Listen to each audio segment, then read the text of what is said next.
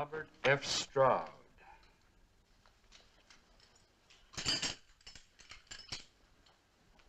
Breaking that train window was a serious offense. It was hot. I was thinking of my lungs. Did you think about the possible consequences? You might have started a riot.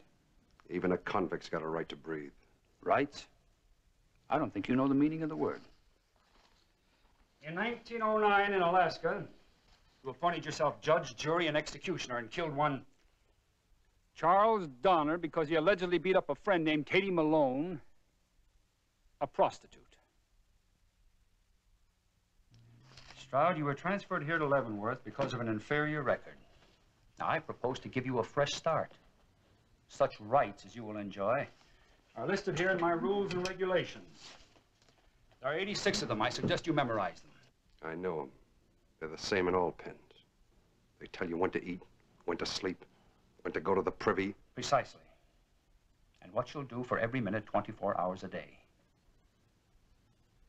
You're going to be here for 9 long years, Stroud.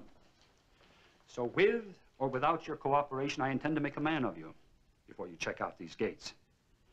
You'll conform to our ideas of how you should behave. You learn the lesson now, or you'll learn it 5 years from now, but you'll learn.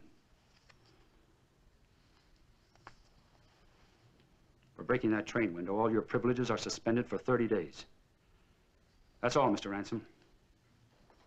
Let's go.